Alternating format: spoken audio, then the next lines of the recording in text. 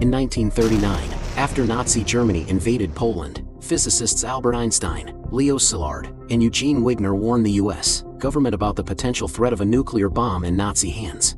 In response, scientist J. Robert Oppenheimer started seeking ways to develop nuclear energy for military use, focusing on uranium-235 separation and critical mass determination.